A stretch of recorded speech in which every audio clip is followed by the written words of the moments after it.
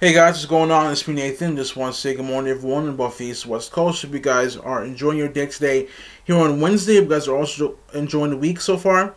And for this video today, what I want to tell you guys about is it's been confirmed Michael Easton is out in General Hospital. So let's get right into this.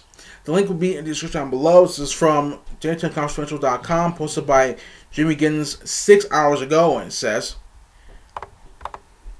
earlier this week, I ran an item revealing I was hearing rumors Michael Easton was out at General Hospital. I can now confirm the popular actor has, in fact, wrapped his stint as Dr. Cyrus Clay. In 2012, Easton crossed over to General Hospital as Shirley cop John McBain. Following the cancellation of ABC's One Life to Live, he was paired with his former Port Charles leading lady, Kelly Monaco Sam, in a well-received romance. In early 2013, he reprised the role of Stephen Clay, Keller Morley, a deranged rock singer who fancied himself as a vampire. When Pursley Park, the company that licensed the rights to Want to Live, filed a lawsuit against ABC, the characters of John McBain, Todd Manning, played by Roger Howarth, and Star Manning, played by Kirsten Alderson, all had to be written out. The three stars returned as Silas, Franco, and Kiki respectively, but the initial magic that Landview 3 brought to General Hospital was never restored. With Alderson having departed General Hospital earlier this year, Howarth is the only one of the Want to Live transplants left on the canvas.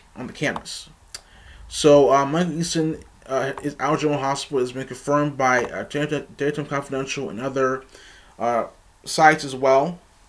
And for me, I have to say that I'm not really surprised with this because I can just tell that with what was going on with Cyrus this year, when it came to him kidnapping Avery. In my view, I think that he did kidnap Avery and also helping Ava, who was sick.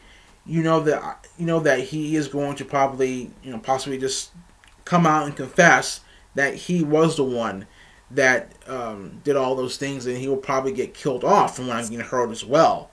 And to me it's just disappointing because basically when Michael Easton returned to General Hospital as Cyrus Clay, I felt that his storyline, the storylines he was in was being wasted. I mean, besides the storyline he had with Sam, with Silas and Sam getting together, I just think that Michael Easton deserves so much better than what he was dealing with. And if John McBain couldn't stay on the show at all for General Hospital, why bring him back? I mean, why bring back Tom Manning? Why bring back Chris Alderson during those times? You should have just left them, just off the canvas of General Hospital and, just bring them in as new characters, try to give them more storyline potential. But that's just me.